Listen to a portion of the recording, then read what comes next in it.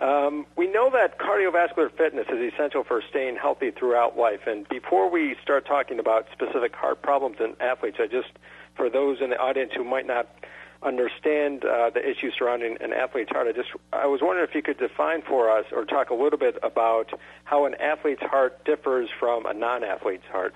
Right. Well, an athlete's heart is very much like everyone else's heart, except it's better conditioned. It's the same normal muscle that we all have.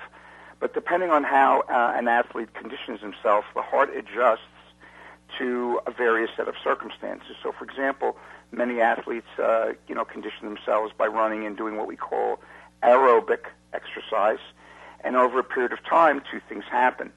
Your heart rate drops. That's why athletes often have a slower heart rate than many of us. And in addition, the heart gets a little bit larger. The cavity gets a little bit larger. You have to remember that the amount of blood the heart pumps in a minute is a function of the rate at which the heart is beating and how much blood the heart pumps with each beat. And in a typical athlete's heart, the heart rate comes down, but to compensate for that, the heart gets a little bit bigger, and with each beat, there's a better or larger amount of blood that's pumped. And you'll find that if someone starts out at baseline and they begin to exercise and condition themselves, that's what will happen.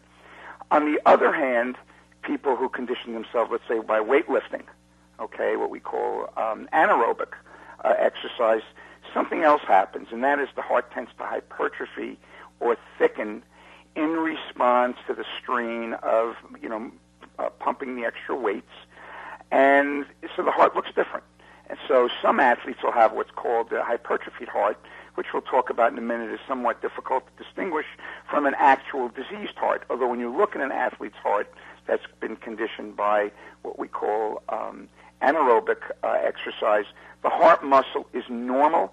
It's just hypertrophy. That means there's just more of it, but it's not a diseased heart. So the whole business of an athlete's heart depends on how the conditioning is done. And many athletes, as you probably know, do both.